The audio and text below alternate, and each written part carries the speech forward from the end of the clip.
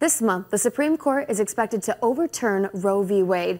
And if that does happen, abortion will be illegal in Michigan for the first time in nearly 50 years. But it's still unclear if policymakers are going to make abortion pills illegal as well. This is one of the two abortion pills everyone is talking about, mifepristone. It is the first abortion pill in a set of two that a woman can take to end a pregnancy. In 2022, out of nearly 30,000 abortions performed in the state, more than half involved these pills rather than a surgical procedure.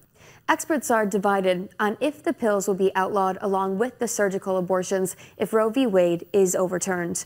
One expert with the Great Lakes Justice Center believes it is the woman who chooses to take the pill, and women cannot be prosecuted for having an abortion under Michigan law.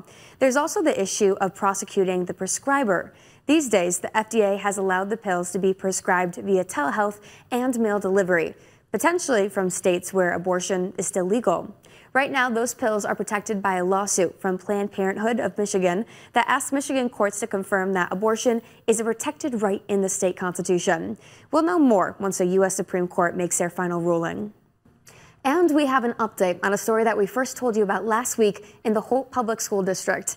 The 15-year-old who was in the hospital after a fight between another student is now safely home. According to the GoFundMe created by the friend of the victim's family, the 15-year-old suffered head trauma and spent the night in the ICU after the altercation happened in the school hallway. An update posted on May 31st says the 15-year-old is now home but is facing a long recovery with many unknowns to navigate. The incident is still being investigated by the Ingham County Sheriff's Department. Plus, a few months ago, Lansing announced it will be getting $1 million from the federal government for Michigan Avenue corridor improvements. We're now learning that an additional $300,000 will be going towards that project to revamp building facades. Mayor Andy Shore believes there's still room for the area to be revamped and keeping buildings looking fresh. The city allocated $100,000 out of their American Rescue Plan money and was given $50,000 by the Michigan Avenue Corridor Improvements Authority Board. The Capital Region Community Foundation decided to match that.